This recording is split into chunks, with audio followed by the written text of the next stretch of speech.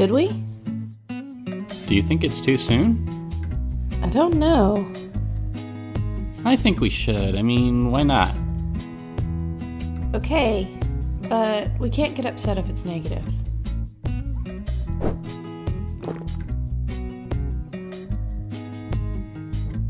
Alicia and I had been trying to get pregnant for a few months with no luck. It was becoming clear that events of this nature rarely happen according to a set plan. We reminded ourselves that things take time. The doctor said a year or more was common.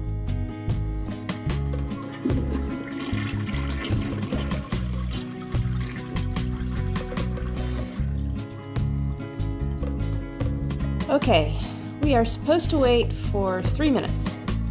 But I don't think we have to. Really?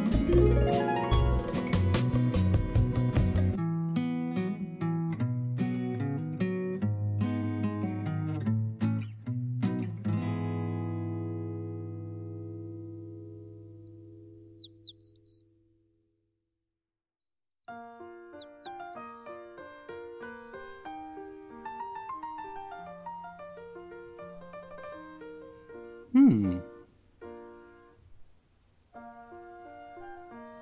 not gonna touch anything, are you? No. Our first appointment went as expected, and we got to see our little blob for the first time. The doctor had an interesting observation. You don't have a history of twins in your family, do you? It looks like you tried to ovulate from both ovaries, but I only see one baby. Despite the shock the doctor gave us, the first appointment went well. Our pregnancy was now officially confirmed, and although we didn't hear a heartbeat or see much more than a grayish mass, we were ecstatic. Alicia was so happy she wasn't even upset for the first of many blood withdrawals.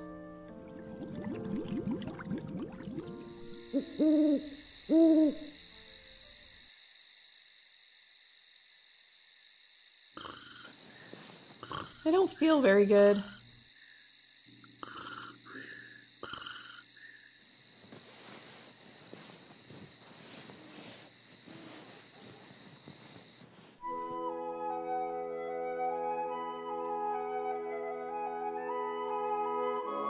Morning sickness is, in my opinion, one of the worst named side effects in the history of modern medicine.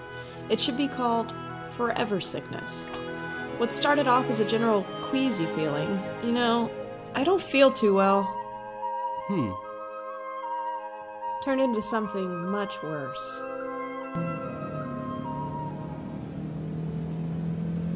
Stop the car.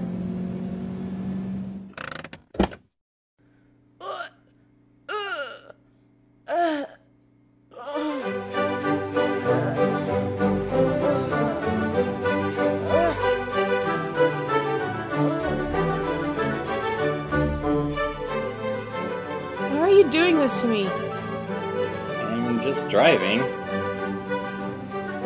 Well, you can choose less bumpy roads.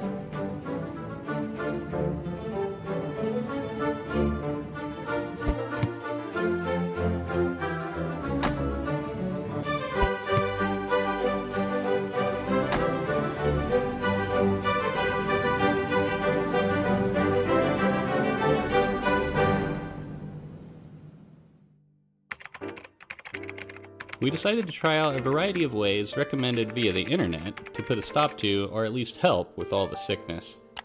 We tried out all manner of peppermint products ranging from teas, gum, to aromatherapy oils to saturate the room in pure peppermint scents. We went so far as to try these strange acupressure wristbands often used to help with seasickness. You really think those things are going to help? Trust me, you would try them too if you felt like this.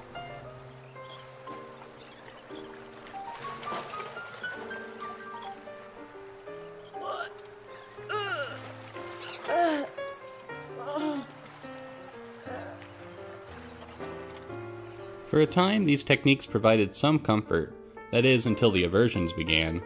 Alicia soon discovered the mere hint of anything peppermint related would send her into an instantaneous vomit. All mint foods and scents were banned from the house.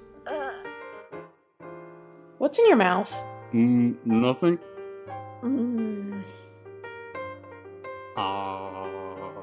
We even had to switch out our toothpaste. In the end, the only thing that really helped with morning sickness was drinking plenty of fluids and snacking on small amounts of food all throughout the day and night. Along with the sickness, other pregnancy side effects began to crop up. As the days went by, Alicia became increasingly emotional. Look at this card, it's so sweet. Are you watching babies again?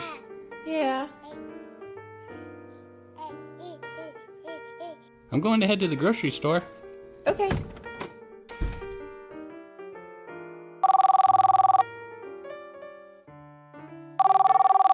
Hello? Are you okay? When are you coming home? I've only been gone 20 minutes, sweetheart. I'll be home soon. I'm home! I was worried something terrible had happened to you.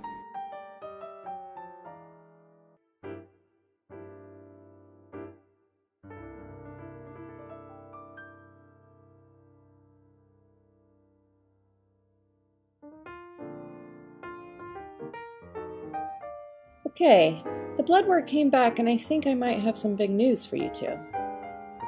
Your HCG levels were high, which sometimes means twins, so let's take a look. Well, it appears that there's 2 gestational sacs, but I'm still only seeing 1 baby. So, no twins. Nope, but your body tried. Do you want to hear your baby's heartbeat? There's little that could prepare you for moments like this, and like Alicia, I was finding myself becoming increasingly emotional.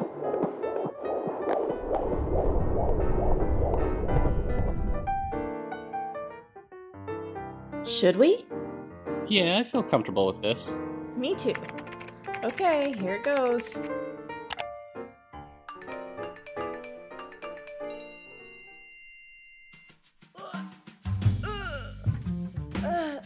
I thought morning sickness was supposed to end around this time, but apparently not for me.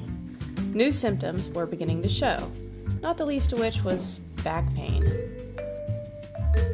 I have to throw up again.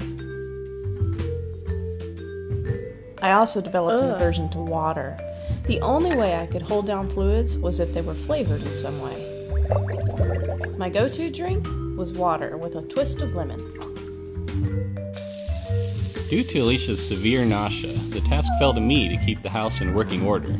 I soon developed a skill for multitasking I never knew I had. I eventually reached a state of calm preparedness I came to think of as the Zen of Dad. I began to feel a sense that I had everything under control, and more so, I was becoming ready for the responsibilities of parenthood. You're so good to me. I am the water that flows with the tide. What did you say? Nothing. About 2 weeks into the second trimester, my morning sickness began to go away. I had resolved myself to the possibility of never feeling good again, and this newfound vitality allowed me to enjoy my pregnancy physically as well as emotionally. We were getting close to the halfway mark, and the fast approaching anatomy scan where we would finally be able to tell the sex. Anxious to find out, we took to the internet to try out some old wives' tales. The first test involved urinating on baking soda. If it fizzed, it signaled a boy, and no fizz meant a girl. Ours didn't fizz.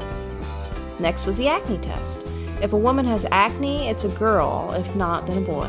1 point for boy. The key test supposes if a pregnant woman is offered a key and grabs it from the narrow end, she's having a girl. I grabbed narrow. The Mayan gender test has the mother's age at conception added to the year of conception. Even means girl, odd is a boy. If your baby has a heartbeat of 140 or above, it's a girl. 1 more point for girl. The extreme morning sickness test says if you have it past the first trimester, it's a girl. I don't think I have to tell you how that one turned out. Here's an odd one. If you hang a ring from a string and it swings in a circle, you're having a boy. If it swings back and forth, then it's a girl. Ours swung back and forth. Finally, there's the go-to test involving how you carry. If you carry high, it's a girl, and low, it's a boy. In the end, we scored 2 for boy and 5 for girl. At 13 weeks, we went in for our 3rd ultrasound scan in order to run a few standard tests on the baby. We were told it would be too early to get a definitive answer on what the sex would be, but asked the doctor to give a guess. She guessed girl. We were told not to get too excited, as it was still a little early. At around 15 weeks, our little girl was the size of an orange, according to the baby fruit chart. We were very excited and started thinking Alicia was beginning to show.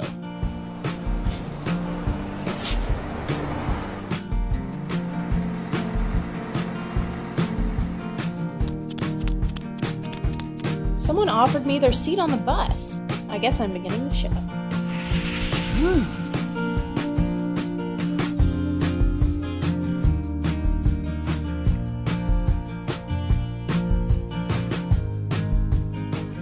When you're going through something this life-changing, the world around you changes too. We began noticing pregnant women everywhere.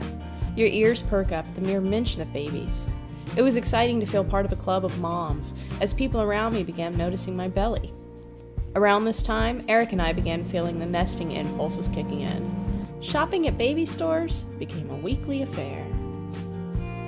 The world of child rearing has become surprisingly high-tech. We saw children's toys that require smartphones, strollers that can tell you how long you've walked and give you weather updates along the way, baby monitors that send video via Wi-Fi, not to mention the mesmerizing swings that hypnotize every passerby. I was drawn to the children's books as fond memories started rushing back to me.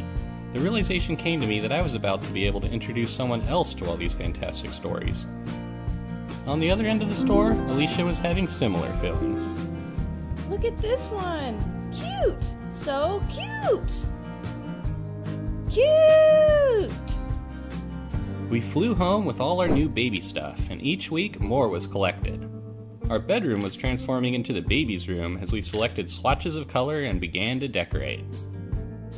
This was when I went through the rite of passage all fathers-to-be are subjected to, putting together the furniture. Why would they do this to me? Why?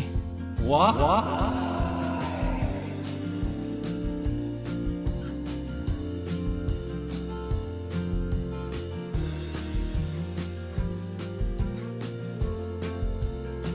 Come here. I just felt her. Wow.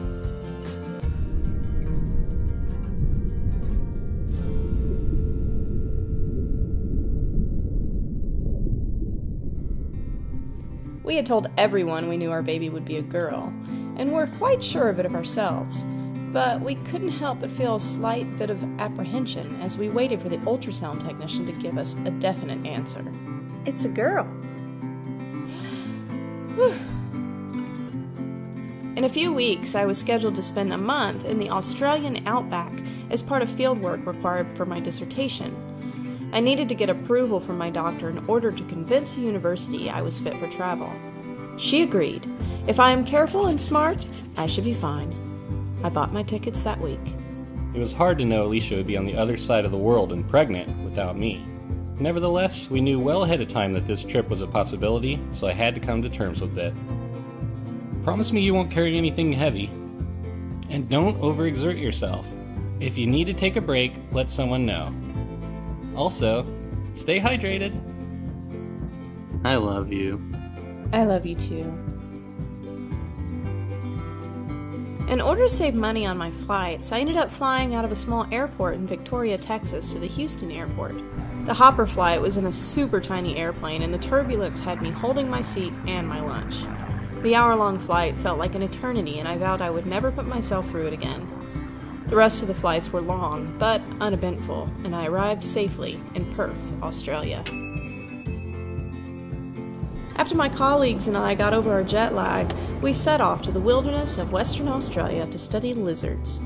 My field of research requires samples from these remote locations, so the convenience and luxuries of modern living were replaced with true primitive camping. My cozy bed turned into a small air mat which sprung a leak the first night. Air conditioning made way for dry heat and flies. And the toilet was replaced with a small shovel. Along the way, there were flat tires, bugs, and sharp foliage, but also quite a bit of natural beauty.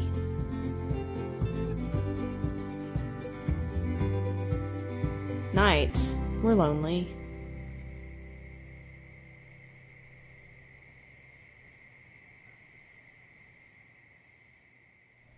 On my side of the world, my imagination ran wild with images of Alicia's adventures in the outback. Occasionally, Alicia was within cell phone range and could text with me. These brief conversations helped ease my mind and made the time go by just a little bit quicker.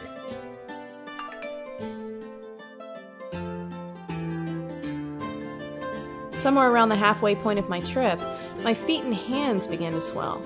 One day I looked down at my feet and barely recognized them, they were so big. Work was going very well though, and the daily tasks kept me busy.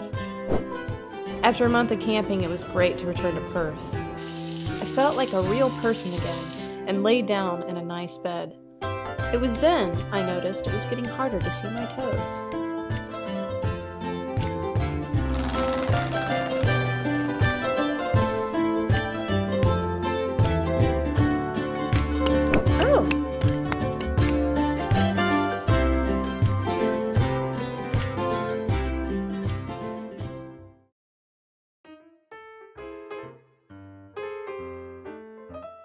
Can you bring me my tea? Oh, my bladder. Help me up. The energy I found during the latter half of my second trimester had now given way to feelings of heaviness and exhaustion. Nights became a game of chance and my constant war with acid reflux. This led to some very creative pillow placements. Can I mention the crazy loud snoring too? No. There were other surprising things deprived of me due to my state. Hot baths got replaced by lukewarm ones. We should really start forming a birth plan. I also couldn't use any fancy bath products since I heard it was safer to use the gentlest cleansers you can find. That's not to say there weren't perks to having such a large belly. It made for a very interesting conversation starter at the awkward Christmas party we attended. The third trimester also marked the time where we decided to get serious about preparing for the birth and future as parents. The time had come for the classes. We enrolled in a birthing class that went over all the things you can expect in the hospital we chose, including everything that can go wrong. The class also devoted time to breathing exercises.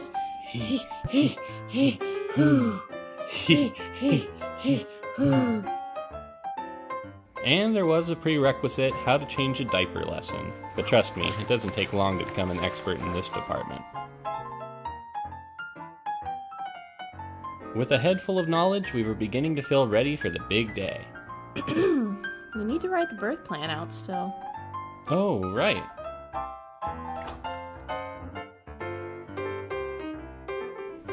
As the days moved closer and closer on our countdown calendar, I began to feel increasingly anxious.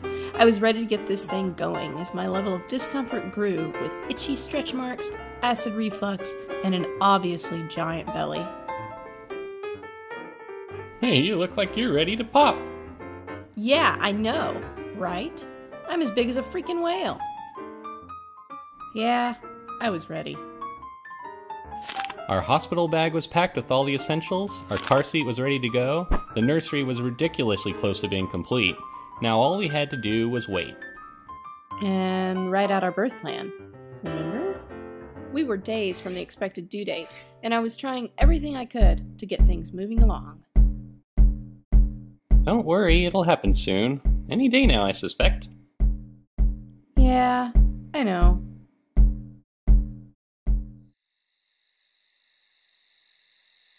Good night, honey. Good night.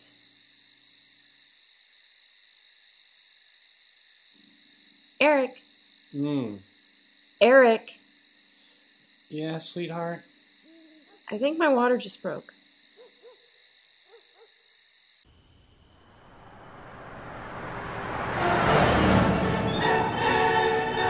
Oh, hurry!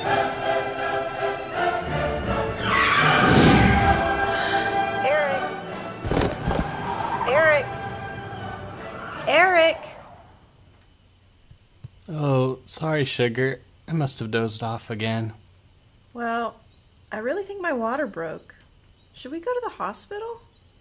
Are you having contractions? No, I don't think so.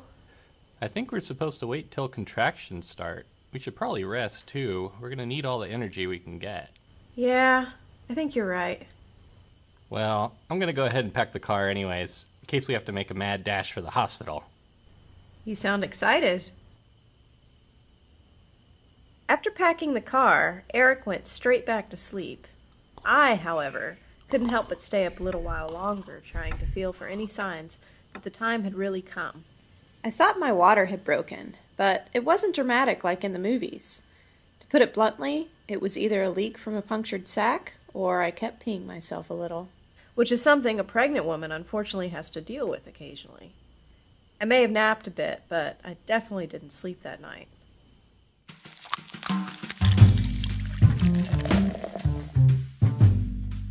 Anything? I really can't tell. I think we should head into the hospital so they can check and see if my water really is broken. I don't think we should risk the possibility of my bacteria seeping through the ruptured membrane and mixing with the amniotic fluid. Alright, let's do this. As we locked the door, the thought occurred to us that our lives as a duo were about to end. The time had come to say a fond farewell and step into a new adventure together. Should I grab the stuff? Not yet. They may send us right home.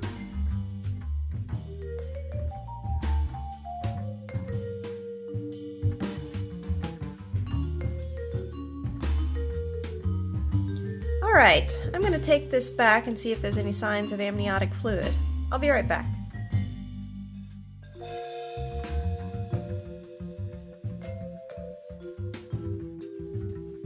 Well, it's a nice room. Yeah. Can you see this being where Lily is born? Yeah, I think I can. Okay guys, looks like you're here to stay. Get comfortable. You heard her. Well, my water had broken, but no contractions yet. The nurse put me on a pill called Cytotec in order to soften my cervix and help my labor progress. I got comfortable in a gown I had purchased specifically for the occasion. It was actually very nice.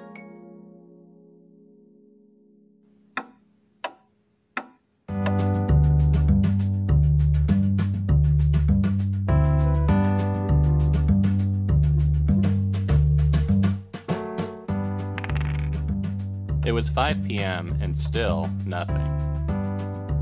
We decided since there is no going back now, it was time to call the folks. Yes, I'm already at the hospital. It could be a while still. Oh, you're coming now? Okay. Mom? Mom? I think she hung up on me.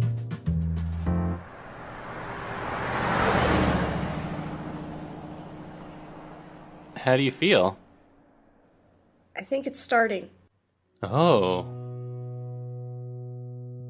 Our plan was to keep the birth as natural as possible. This meant no pain medication, and definitely no epidural. The thought of a needle in my back didn't seem at all appealing. Alicia's belly was being monitored constantly via a strap-on piece of equipment. We now had up-to-the-second status updates on Lily's heartbeat. We were getting to know pretty much everybody who worked in the hospital as shift changes rotated every nurse on staff through our room.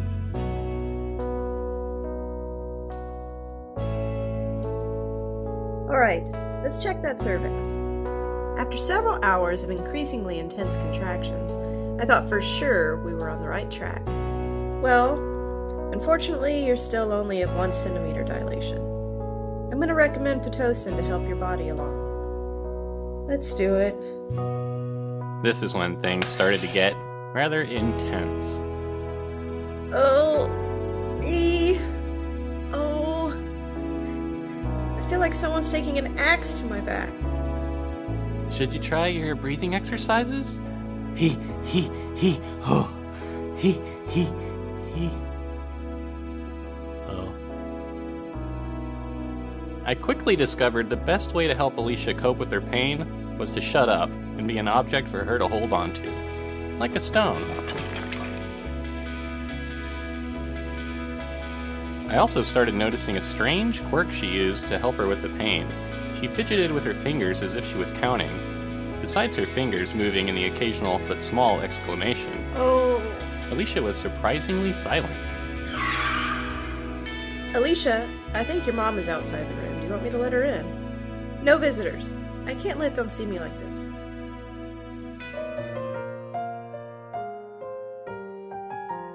Somewhere around 4 in the morning, my water officially burst, but at least it gave Eric something to do. On it. It took every towel in the room to handle the situation. I'm sorry to say, but you're still only at 1 centimeter. It had been over 24 hours since my water broke, with no progression. With the pain becoming unbearable, I made the decision to go through with an epidural. Part of me felt like I was letting myself down for going this route. Childbirth is not just about the parent, though, and I was willing to do whatever it took to get things moving. It was nice seeing Alicia finally able to relax again, but while she drifted off to a happier state of mind, a new drama began to unfold. Her blood pressure's dropping. We need to get as much fluid in her as possible.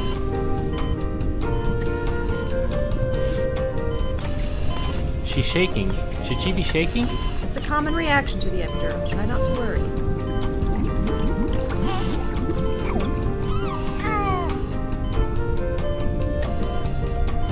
She's stabilized.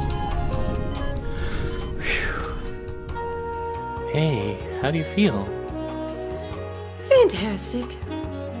Oh, good. For an hour, we both got some much-needed rest. But when morning came, it came with a fever. Oh. We're gonna need to get you on some antibiotics, and off the Pitocin because of this fever. Also, your cervix just won't dilate. I'm gonna try to manually stretch it. 2 stretching sessions later, and my cervix was finally getting somewhere, but still not enough to enter the final stage of labor. It had now been over 36 hours since my water had broken, and my contractions were slowing down instead of ramping up. We were given the option to give it 2 more hours and hope for the best, or head into the OR for a C-section. At this point, the decision was easy. It was time to have this baby.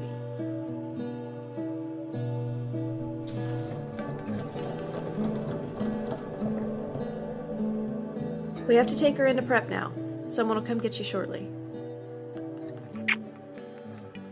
I'll be there soon, sweetheart.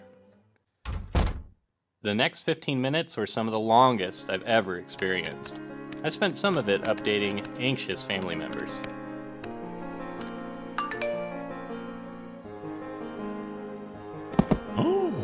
The rest of the time, I paced around the hallways in a part of the hospital usually off limits to the public. Being a curious person, I peeked around at stuff, but always gravitated back to the operating room door. Gosh, how long is this gonna take? Did they forget about me? Okay, we're ready for you. Laying on the operating table was an interesting experience. I was curious about the procedure and watched in fascination as the doctor and the staff whirled around like a well-oiled machine. It was only a matter of minutes before our baby would be born.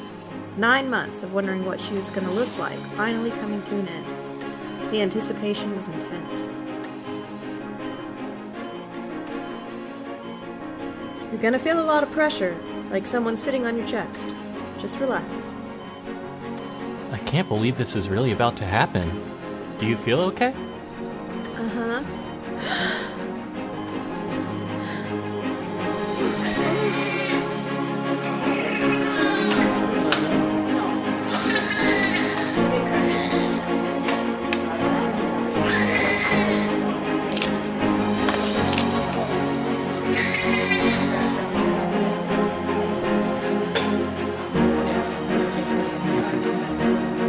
She's perfect.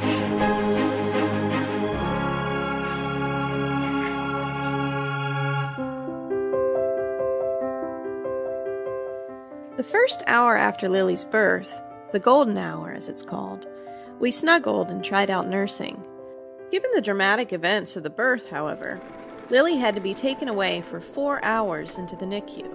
Eric went with her, while I attempted to rest from my surgery. The 4 hours flew by in what felt like minutes, as several nurses swarmed around doing all manner of tests. Lily also had her first bath, which I gotta say, she didn't seem to enjoy. I watched as she transformed in color and demeanor into a crazy lobster baby. Meanwhile, I was going through the beginnings of a rough recovery.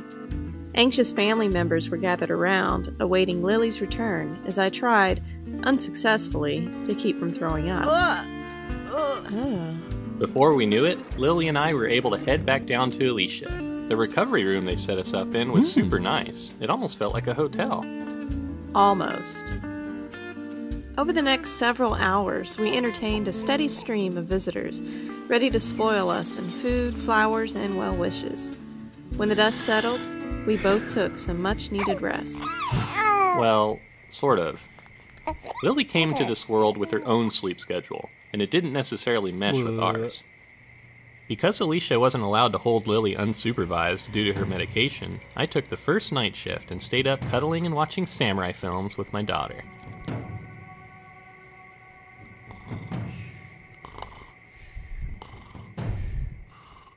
When you're in recovery, it's actually quite difficult to find time to rest. On top of nursing Lily every 2 hours, nurses were coming in the room frequently to check on the two of us. Recovering from a C-section is rough business. I developed something called postpartum puffs, which is a cute name for an incredibly itchy belly. 36 hours after my epidural, it was finally time to try to stand on my own. As I got out of bed, I felt like I was going to fall through the floor. Over the next few days, I slowly tried to get used to walking around again. Heading to the restroom was a highly uncomfortable endeavor for a number of reasons. All things aside, it was nice to have this extended time in the hospital. Before we knew it, our bags were packed and I was downstairs making sure the car seat was properly installed. Less than an hour later, we were driving off into the sunrise and headed into the next big adventure of our lives, the so-called 4th trimester.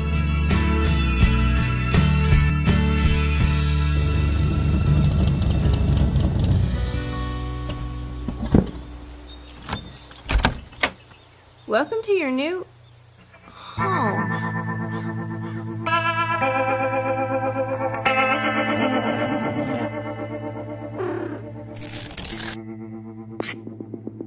Oh, right. We have pets. Ooh. Our house was already full before we brought Lily home, and now, introducing a new life into the mix came with challenges. The first order of business was introducing Lily to everyone.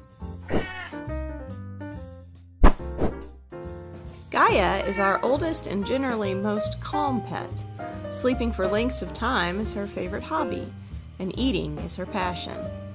Our major concern with her was getting too comfy around Lily, like falling asleep on her head comfy. As expected, she took to Lily very well. Luna, on the other hand, was a bigger concern. Luna is, hands down, the craziest cat I've ever met.